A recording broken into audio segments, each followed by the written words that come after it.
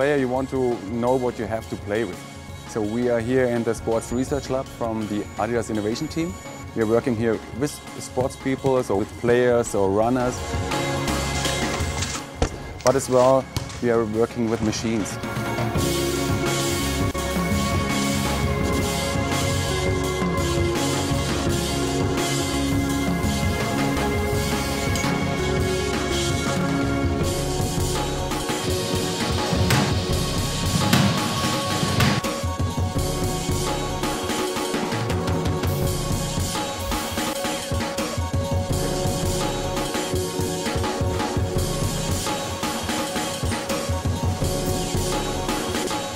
First example is the Robbie leg, where we really want to observe the ball flight.